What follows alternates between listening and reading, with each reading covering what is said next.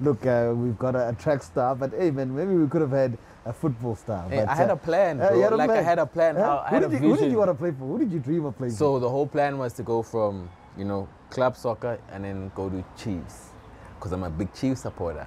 Go from Kaiser Chiefs and then... It's okay. Do you want a hug? It's a sensitive topic. No, I take back my hand. And then we went from, I said I was going to go from Chiefs and then play so well, play for Bafana, and then they'll take me to Chelsea now, get signed with Chelsea, and then that will be the ultimate dream. I'm living my life playing Champions League and everything. That was my plan, literally. But, hey man, life just took its own way with me.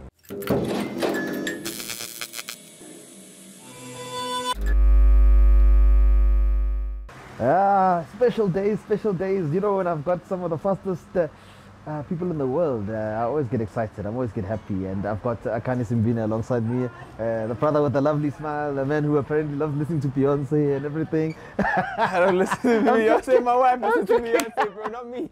I'm joking, man. Akani, also to be alongside you, man. I mean, you've done some amazing things in the past few years. Do you sometimes pinch yourself? No, man. But firstly, thank you. But I don't really pinch myself. I think I take every year as it comes. I'm not a person that kind of holds on to the past or things that I've done. I'm more of a person that kind of lives in the moment and get to the next moment, And I know what I've done is really, really cool and really awesome and stuff. But like, for me, it's about being in the moment and living in the moment as best as I can, because in that moment, that's where I am my true self and I'm enjoying myself and I'm in it. I mean, you mentioned moments, right? Everyone has a start, right? Even if you're not taking in necessarily the moments now, everyone has a start where you think, yeah, that's where I truly fell in love with what I'm doing now. So I want to know, and I'm sure a lot of people want to know, where did this thing start? Were you just beating people on the streets, or, was it a school thing? Hey man, I've always been the first kid, literally. The problem one. No, I wasn't the problem one. No, I mean, like, that thing when you're like, no, let's go, let's race. Yeah, I always backed myself, and I never actually, athletics was not a plan. This was not a dream for me. I was wanting to be a soccer player. I just wanted to play soccer. I was doing well at soccer, and that was my dream. And I was always the kid where the team used to plan around me. They were like, okay, we're gonna kick the ball over, and you just run and go score. And in high school, the principal found out that I was fast, and then he would kind of like said to me, like, if you wanna play soccer for this team, you gotta run for the team. I was like, hey man, it is what it is. Fine, I'll just run. Beat the matrics, beat the grade 11s, and then it was a thing of like, oh, crazy, this is the first kid in the school now, and then my principal was like, oh, you're actually really good, we'll take this thing really seriously. And I was like, no man, I don't want to play soccer, leave me alone, whatnot. Got to matric, and at that point I had a coach. They got me a coach, and then I was playing club soccer and school athletics. And my mom was like, hey bro, it's matric, matric was South African mom, so you gotta cut it down, you just gotta do books. And I was like, no man, I have to do something at least. And then she said, just choose one. Off just a whim, I was like, let go of my soccer dream, do athletics. Really? Literally, just decided to just quit soccer, and but, I mean, if your dream the whole time was to play football, yeah, it's not an easy thing to just pick. So how did your mind shift? It was just from that conversation. In that conversation, our parents just said to me, like, with football, it's about a team. It's about other people. Your result depends on other people. Your improvement depends on other people. If the coach favors you, cool, you'll get to play. If the coach doesn't favor you, you won't get to play. Now your talent won't be exposed. With track, if you win, no one can take that away from you. If number one, you're number one. And then I was like, okay, cool. Let me just run. I just wanted to just be active at that point. And I didn't know that in that year, I would get chosen for an SA team to go to Zambia. And when I went to Zambia, it was in December. After my finals, I ran and I won the championship. And then I broke the SA junior record. And in that, when breaking the SA junior record, then things just started happening. Like, I got a manager. My manager told me, yo, you could actually make an actual career out of this. You could go to the Olympic Games. You could travel the world.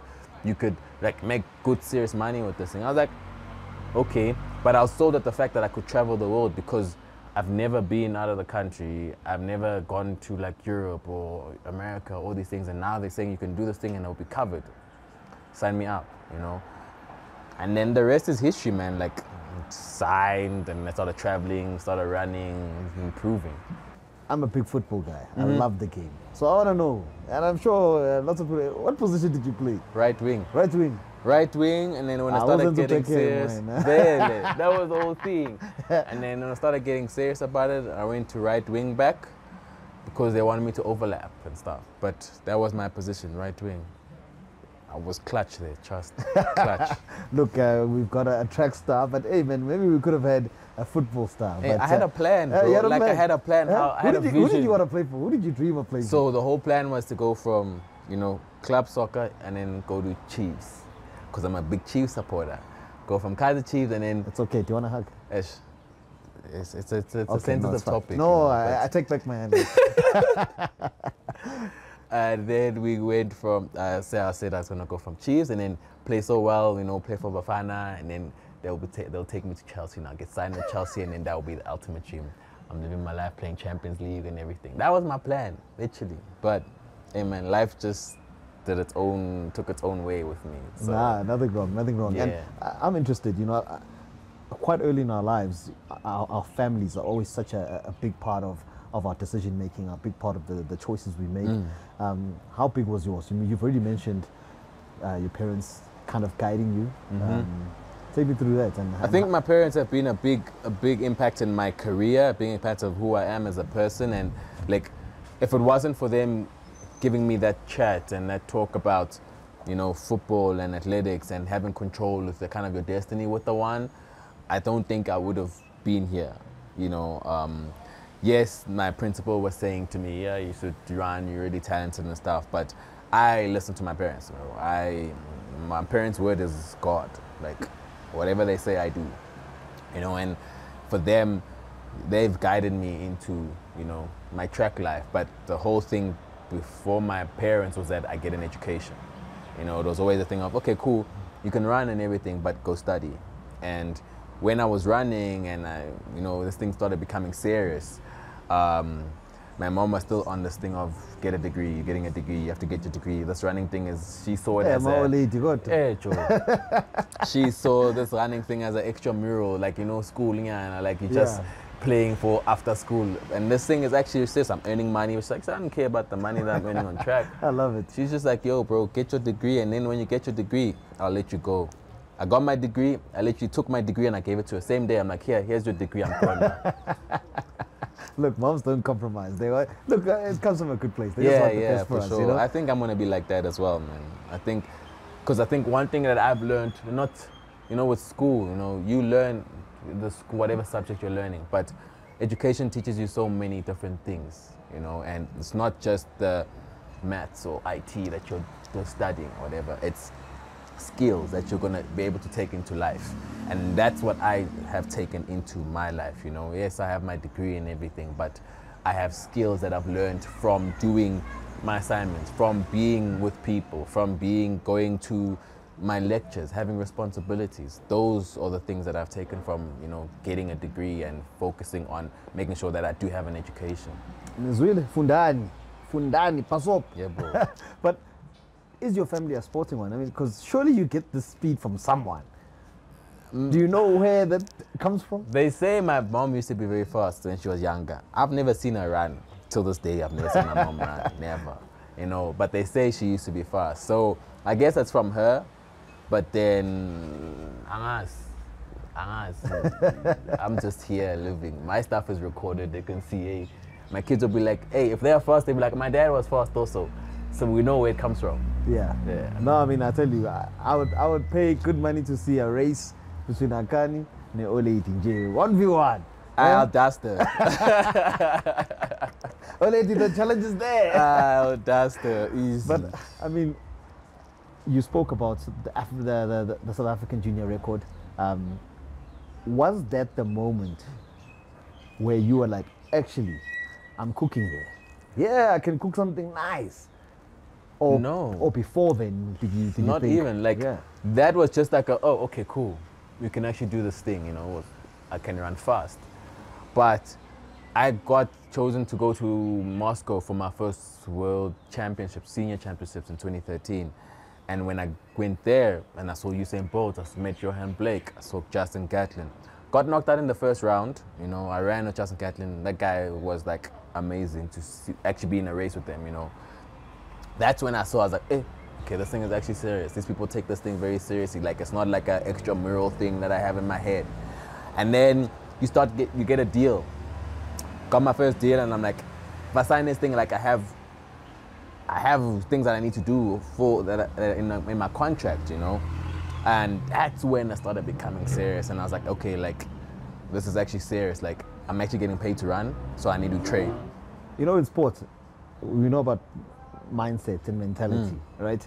And in that moment, do you sit there when you guys are, I don't know how you guys line up or you start preparing, and you look around and you're like, hey man, this is happening, yeah? And can that be something that's detrimental if mentally you don't know how to approach such things? Yeah, like for me, because I came into the sport not knowing much about the sport, you know, and when I came into the sport, I was literally thrown into the deep end. I was thrown with the seniors, I was thrown with the Gatlins, the Johan Blakes, the Bolts, you know. And I remember my first Diamond League, I raced with, it was the return of Tyson, Asafa Powell, and Justin Gatlin, and they put me in the middle of them. And I was just in awe because these are greats, like athletics greats that everybody like saying these people are just too cool. They're too fast, you know? So I was just like, hey, let me just watch them race. From the time I left the hotel, I was in the car with Tyson Gay. And I was just looking at how he looks and everything, and it's like what he does, he's like so focused. And this guy was just quiet, just chilling, you know? And me, I'm just looking at him like this, like, oh, this guy. Get to the race, I'm watching them warm up. I'm not even focused on myself, you know? We run, the gun goes off, run, they just shift, go. I'm watching them, just seeing the backs.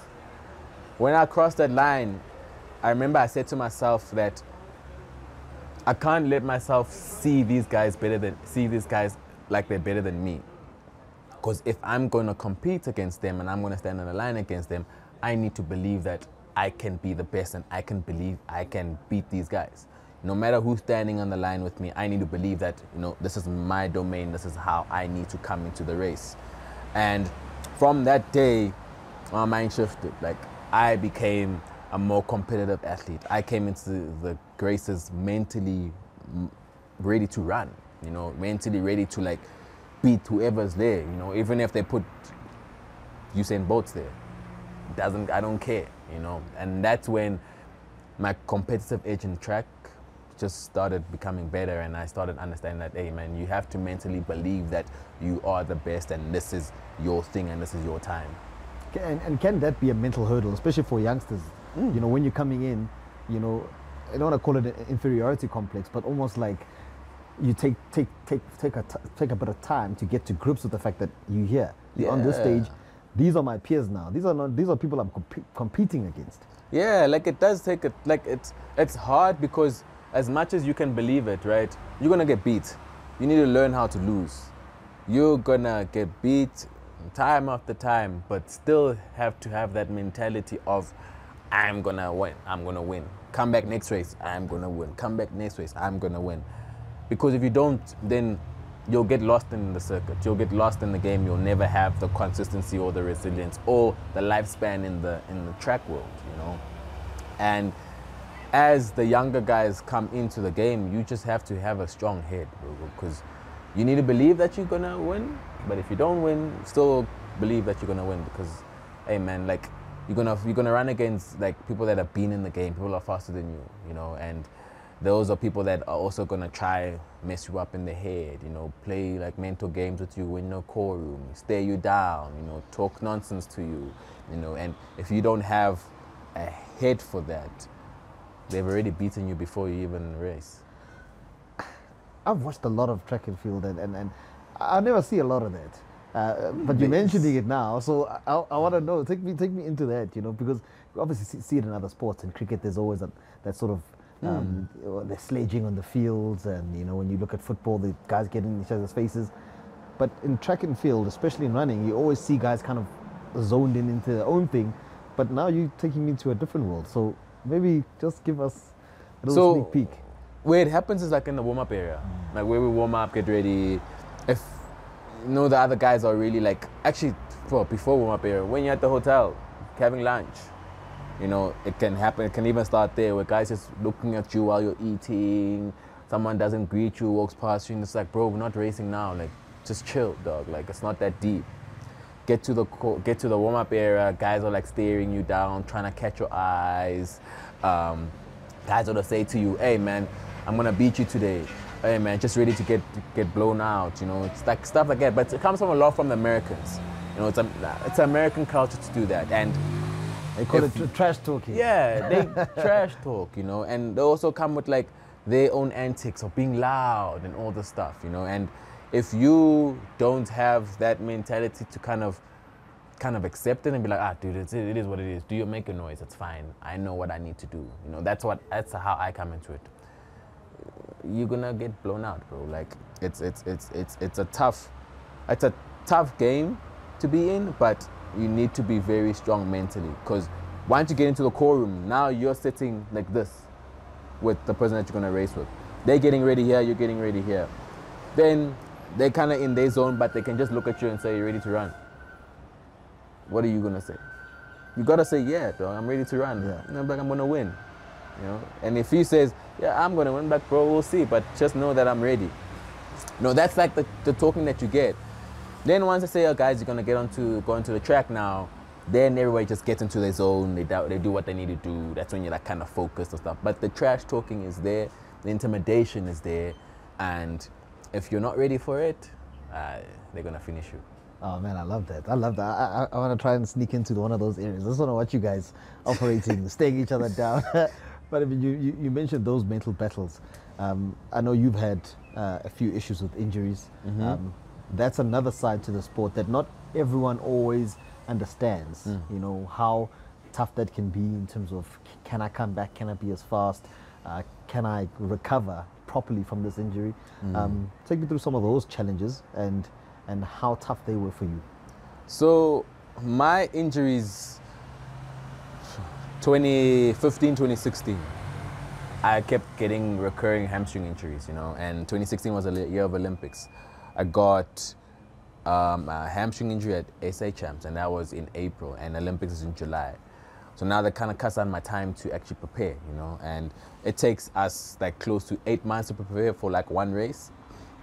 And in that time, we kind of like said, okay, you're injured now, but then just figure yourself out. You know how to go to physio, go to the doctor, go to the chiro, get your massage, do pool sessions so the body's still moving and stuff. But it's all about, what we figured out was all about, like, I need to make sure that I'm fixing and working on the little muscles and the weaknesses in my body.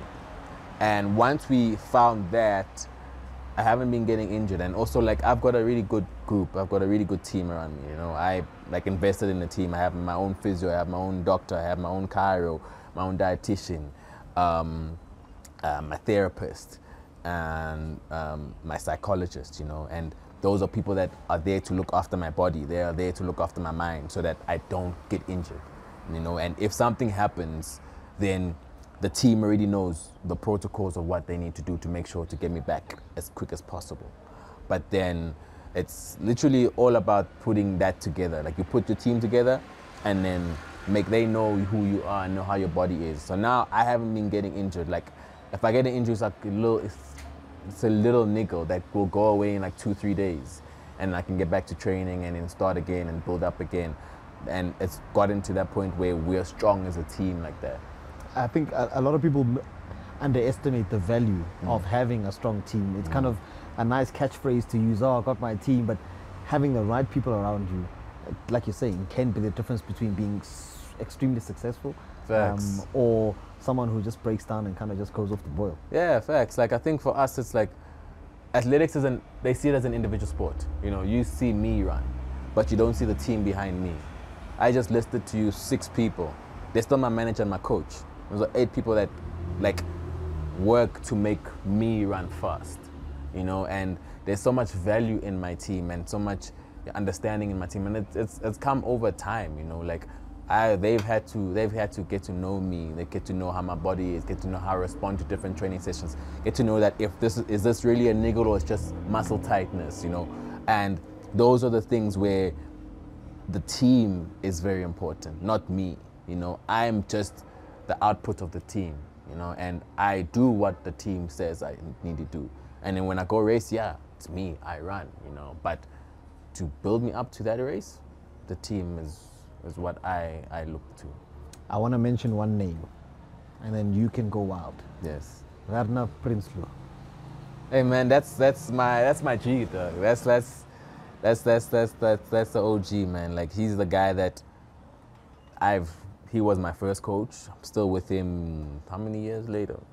13 years later, you know, I've stuck with him. We figured this professional life out together. He didn't know anything about pro athlete. I didn't know anything about a pro athlete. Figured the game out. And I have so much respect for him, you know, for so much patience. He has so much patience for me as an athlete.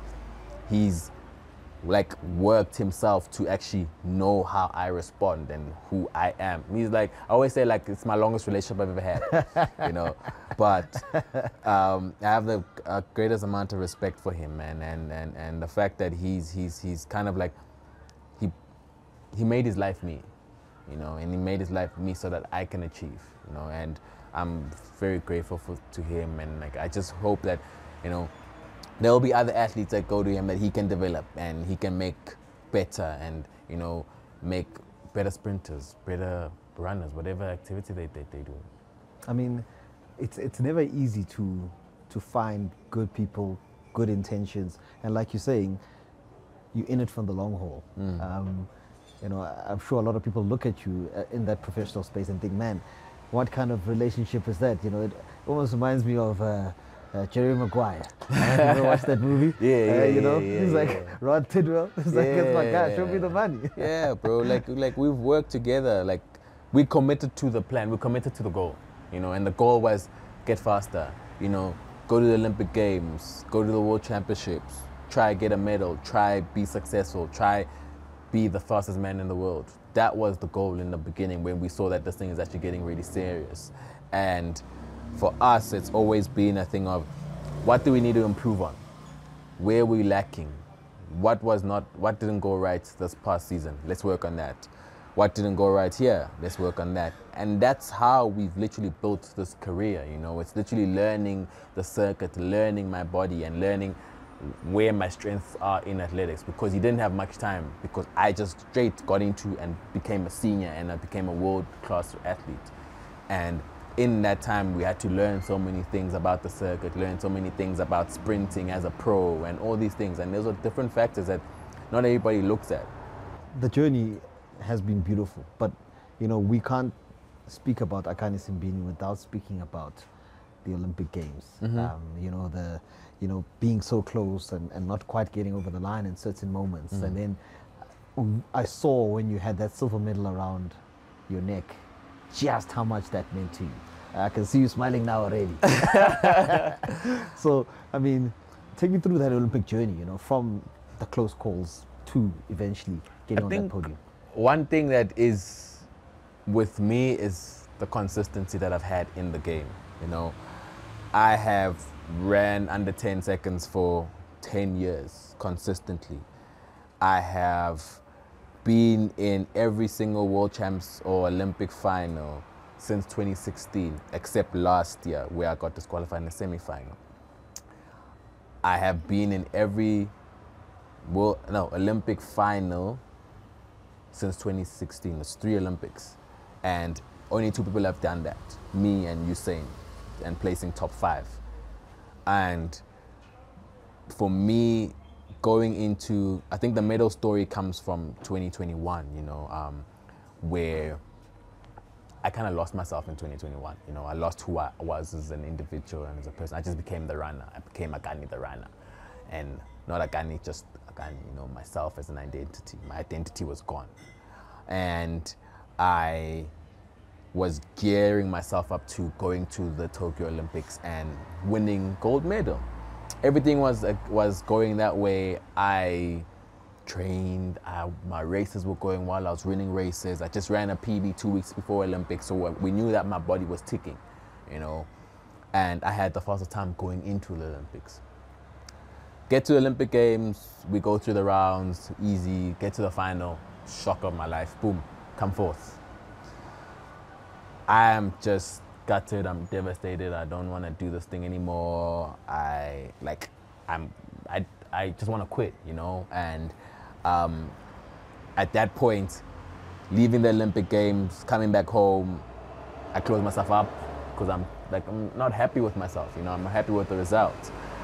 That leads me to depression, leads me to not wanting to be an athlete anymore, not wanting to be around anymore, you know, and my parents just saw that and just started seeing red flags, and then they pushed me to go see a therapist, started talking to somebody, and we started working on who Akani is, you know, because I had lost myself in track. I had lost myself in the goal of wanting to be the fastest man in the world, and that took away so much of who I am as a person and who I was before the athletics happened, before the game even started with me, you know, and that was a very sad moment for me to realize, but a very powerful moment, because at that point I learned that I needed to fall in love with myself again and relearn myself and get myself into a position where I am comfortable with who I am as a person and I see beauty in myself, and then I could start filling in and pouring into my athletics. And once I started doing that, I started enjoying track again. My passion for track came back, and we got to, you know, there was world championships in between those where I was enjoying running and everything. And then we got to the games this year. And this year I literally just said to myself, just enjoy it, bro. Like, I'm not gonna go into the games with like being tense and trying to just prove something. I'm just gonna go out there and enjoy it. I'm gonna train, obviously, I'm gonna race, obviously. I'm gonna do everything I can as an athlete, but at the same time, I'm not gonna let myself lose myself again. Whatever result comes out, I must just be grateful for it, you know? And season went well, raced, won my races, had a good year, had a good season this year.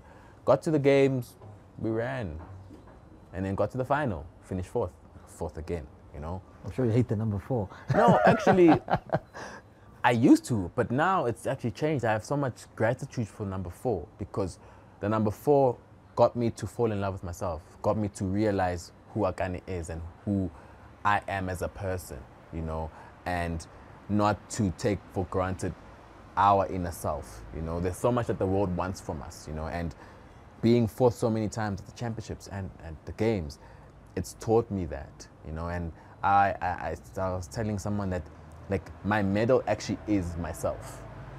That's what I've gained from coming fourth. But yeah, then, you know, we raced, I came fourth, but I was happy. Like, I was just like, oh man, I got fourth, I just missed out on a medal, but I know I just missed out on a medal by like this much, literally, like it was centimeters, you know? And for me, I ran my best race at the Olympic final. I ran a national record at the Olympic final, personal best at the Olympic final. I can't ask for anything more, you know? And I just learned how to take positives from that. And taking those positives for me kind of empowered me and made me stay in good spirits for the relay. Got to the relay, told the guys, yo guys, I'm good to go, you know, let's do this thing. I know we can actually get a medal. We can actually do this thing. If we just hand over the baton right, we can get a medal. Just make sure you get it to me in a position where I can run the guys down and I can get to the line first. And that's it, man. Man, you know, you've said so much that even just me as an everyday South African, you know, as a guy, you know, we know how the world has been dealing with so many issues around mental health. And you touching on the fact that, you know, you went through that dark period, you lost yourself. I think people don't understand how common that is, especially when you're successful, when you're at the top, you know. People only want to really focus on when you do great things, but when it's tough, it can be really tough. Yeah, bro. Like, it's the good things and the good, like the goals achieved and, you know, the successes. Those are great, you know, but there's moments in the greatness where it's not happy. You're lonely. I travel 5 to 6 months of the year where I'm away from my family. I'm alone. You become lonely, you get lonely, and you want to just be with your family. And it's a thing that people don't see. You know, people just see the success. They just see, you know, the life and the lifestyle. Think, oh, he's traveling, he's going to country, he's doing all these great things. You know, he must be happy. He has nothing to complain about.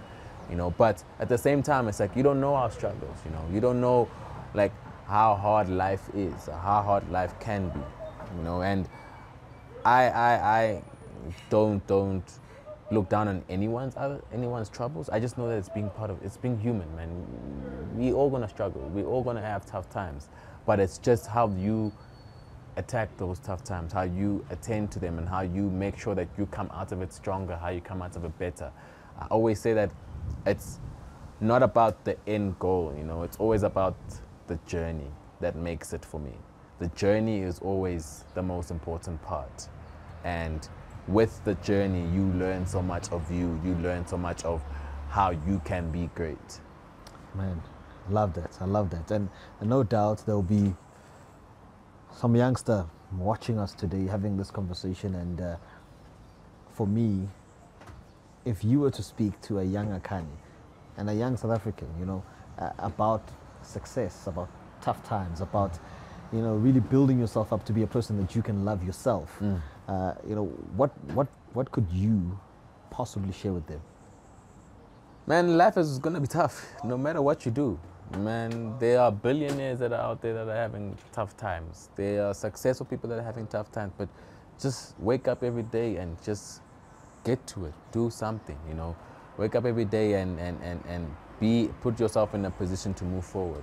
I always tell my friends that, guys, like, the world moves forward. The world keeps ticking. Time keeps ticking.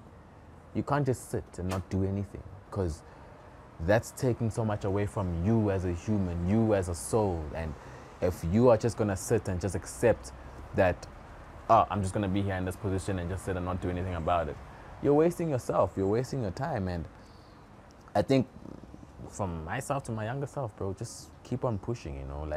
Life will give, you know, life will give, but it will also take. You know, it's an up and down trajectory. It's gonna go up, it's gonna go down, it's gonna go up, it's gonna go down. And you can't just be flatlined. Flatline means you're dead, you know, and life is up and down. So just keep it going.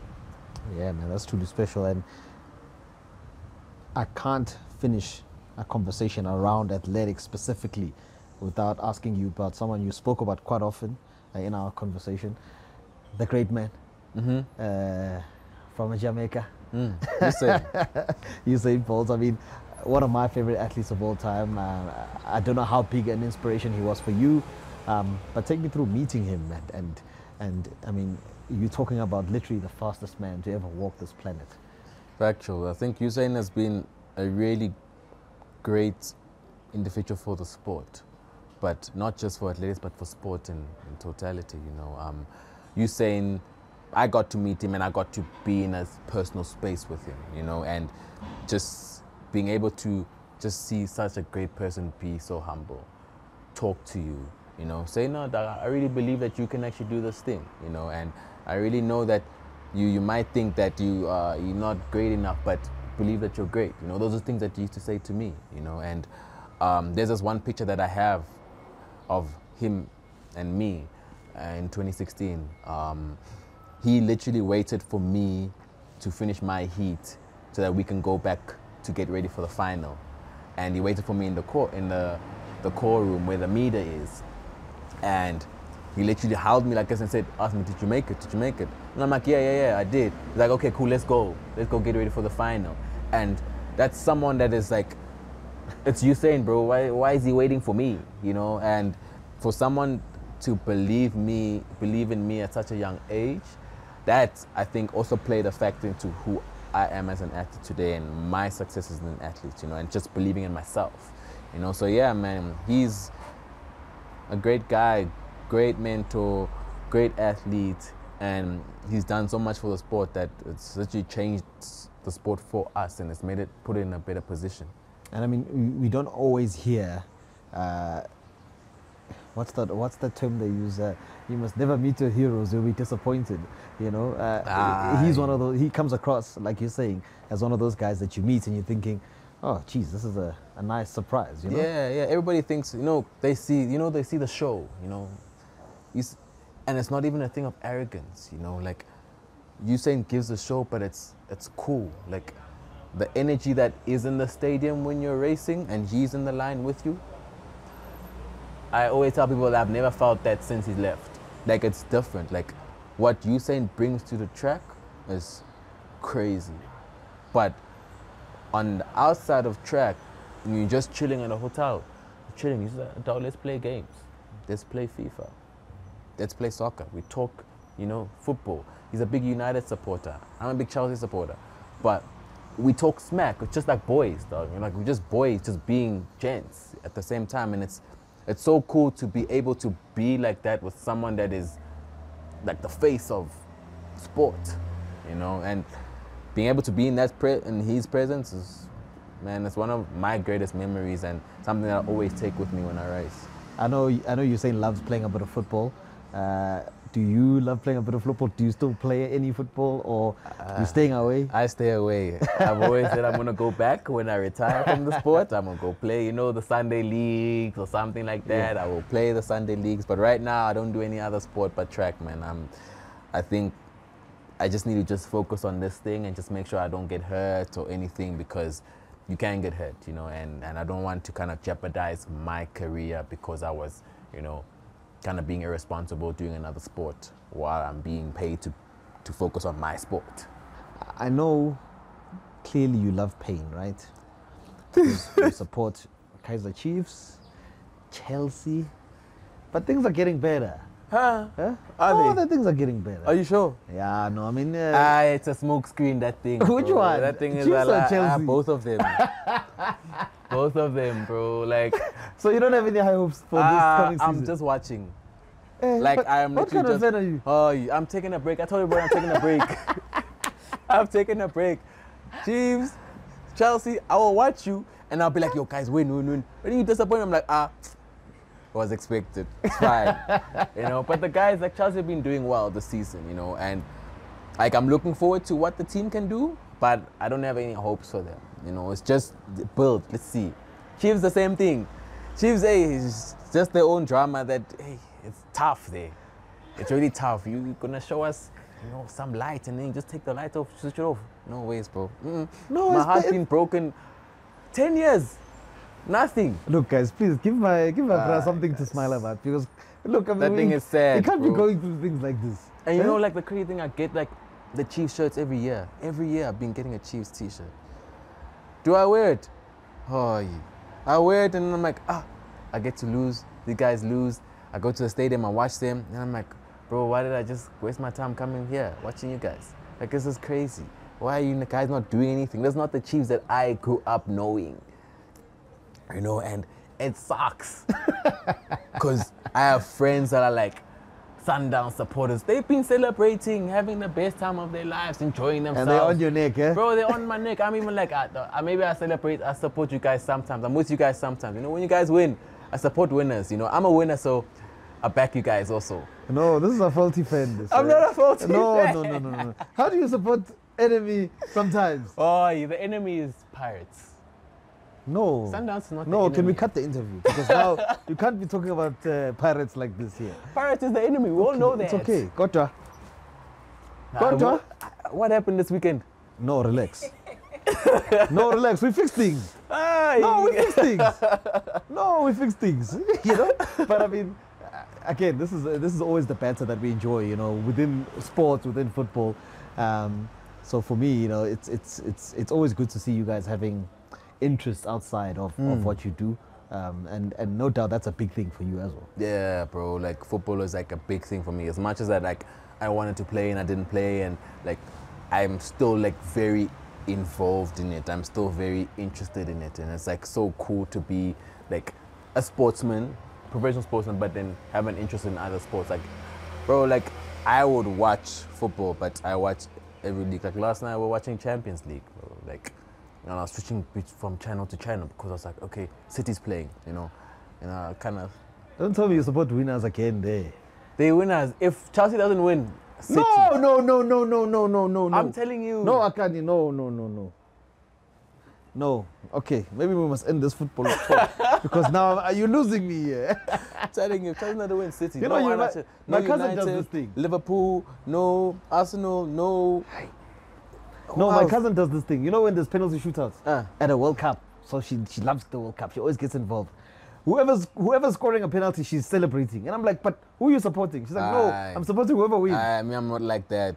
I have my team. The other teams can't. Okay. Those top 4, top 5, never. If it's not Chelsea. No. But you've spoken about some of your interests now, and traveling being something that no doubt you enjoy. Yeah. Just to go a bit left, you know, where's your favorite place in the world that you've been to? The UK. Yeah. London is crazy. It's cold there. Yeah, that's what I was going to say. We just have bad weather, but UK is crazy. I'm going to Japan next year. It's going to be a second time, but the first time was COVID year, so we didn't really get to see Japan. And like, for me, that's the ultimate place for me to go and explore. Like, and I'm so excited about that, going to Japan, exploring Japan, and just seeing the place for it, you know. So Japan is the place, and I'm excited for that. The rest of the world, hey man, South Africa trumps everywhere in the place. Why? Man, it's home, bro. Like, we have good weather, we have great food, great people. Like, we're not living in like apartment blocks, you know. There's everything in one, you know. It's not expensive here, you know. There's so many good things about South Africa that when I travel, I'm just like, yo, at home this would have been so much better, you know, that people would have enjoyed it so much. Like, I always make sure that, like, you know, like I keep track of what's happening in South Africa, like, cause I miss it. Like, I'm just like, oh, if I was at home, it would be going down now, you know. Like, and those are the things that you kind of look to, you know, like even just having a braai, bro, like just braaiing meat. They don't braai meat like us. The reason why I asked that is because quite often people always, especially people that have not been abroad, that have not traveled, we can look down on ourselves as a country, yeah. But when you do go and experience other places, you're like, yo, you can't replicate what we got. Nah, you know? Bro, like we are like a 10-10 country, you know. We're literally a 10-10 country. Like, South Africa is top tier, bro. We have Joburg ultimate. Cape Town, you know, it's too much. But, you know, there's Durban, you know, we have good weather. It's a lot. So we have everything. Like, imagine having everything in one country, you know, and people like, we tend to look down on it because of what we see on the socials and everything. And the socials doesn't really give you an actual real picture of what is happening. Every time I go to the West, I'm like, oh, they're lying to us. They're lying to us. Never. I tell everyone, guys, this is a scam here. Yeah. It's a scam. It's not what you think it is. Text everyone. It's a scam. Send pictures. You see what I'm saying? Nah, we are, bro. I feel like it's one of the best countries in the world. I want to close off by, I don't have a crystal ball. Maybe I look into a crystal water. I'm trying to see the future of Akani SImbine. Tell me. And maybe you can share your future, you know, what's to come, you know, the exciting things that you have in the pipeline. I know you have interests outside of track and field, so maybe just let us in on that. So track side, you know, we have the world champs coming up. Everybody keeps asking me if I'm retiring, and I'm just like, nah, dog. I still got another Olympics in me. So 28 will be in LA. That'll be the next Olympics. So we're building up to that, but we have world champs coming up, another world champs in 27 or something like that. Yeah, just trying to get better and faster, you know, and get that individual medal. I think that's something that I want, you know, and it's something I'm excited about, you know, and I'm just excited about just growing in the sport and motivating the younger kids, you know. There's a good crop of younger kids that are coming through, and there's so much that I've learned that I can teach to them because the game is not a friendly place, bro. The game is not friendly, and it's gonna teach you. You know, it's gonna teach you, like really teach you. And then yeah, man, my business, I have a broadcasting streaming business, Backsports. We shoot for Supersport as well, which is doing well, you know, and we do well, you know. We employ athletes. We employ athletes and we teach them how to the background of sports, you know, the broadcasting, the streaming, learn camera work, all of these things. Those are the things that I'm doing, you know, and yeah, then there's this other interest that I have that I'm doing just to make sure that when I leave the sports, I can just fall into something. There's this whole thing about sportsmen that end up being broke, end up not being the same or living the same lifestyle, and not being able to, you know, kind of motivate the younger guys, you know, because when I grew up, you saw the sportsmen that came through. You saw the sportsmen that they were living the lavish lives and everything, and then they retired and they fell, got into depression, they lost themselves and all these things. There's so many things that I've seen that I don't want as a sportsman, you know. So that's why it's like I'm creating a life outside of the sport while I'm still in the sport, so that I can just move into it swiftly when I'm done with the game. And you mentioned the youngsters, you know, that crop that you won a medal with in the relay. You know, do you see yourself as almost a mentor for them and that next generation, because the future is bright? Yeah, man. I'm an unintentional mentor. You know, I'm an introvert, man. I'm an introvert and I'm a pretty shy guy, you know, and I think it's being a mentor for them is not something where I planned to be a mentor. It was just something that was brought upon me. It's like, oh, bro, these guys look up to you. These guys want to learn from you. And I share, bro. Like, I'm always someone that says, oh, what do you want to know? If you want to know something, ask me. I'm here, you know, and I'm really available for you to actually learn the game. And I will tell you every bit of it. Not the good things, but the good and the bad. So do they call you Rodman? Ish. And that's the problem now, you know what I'm saying? But I'm still young, man. They call Uncle Akani. Yeah, that's the thing. These guys are calling me uncle, and I'm like, guys, relax, Joe. Like, I'm also still young, guys. Please leave me, let me be. Yeah. Next thing, Rodman. I'm like, don't call me Rodman, Akani. Ladies and gents, danke Rodman. Sure, Rodman. Danke, boys. Okay.